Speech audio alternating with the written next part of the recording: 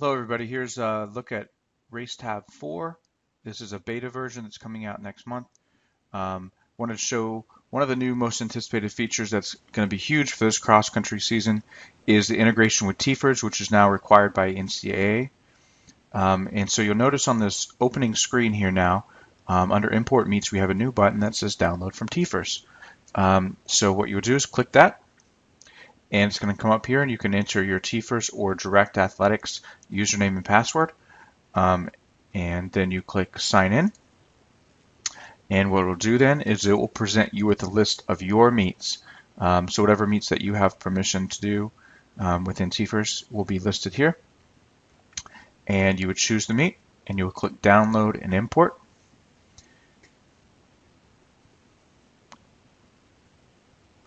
And it will think about it.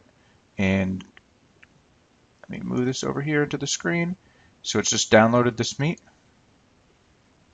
Sorry about that.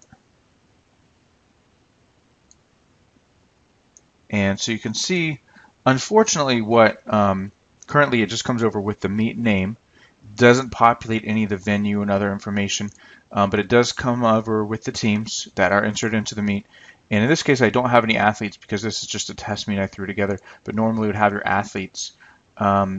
If you are using Direct Athletics, it would have all those athletes entered in the meet. I think you can also set up to download all the rosters as well. But anyway, hopefully in the future we can get DA to send a little bit more information where we can pre-populate the venue. I did populate the date, but not any of this venue information. That would be really nice. So then once we go over here, we do have to set up the meet from scratch. Again, we're not downloading it with anything ahead of time. So I'm just going to create this race just to have a mock race for you. So we got a men's race here, and I'm just going to key in some athletes. All right, we're going to score this. So now we've got our results, and you can print these out and see what they look like. And what we can do now, if we want to send these to TFRRS, is we will go up to the export menu here. So click at the top, click export, click TFRRS. And then we will choose to upload them or export them. And it says here, posted to TFRRS, do you want to view them online? I can say yes.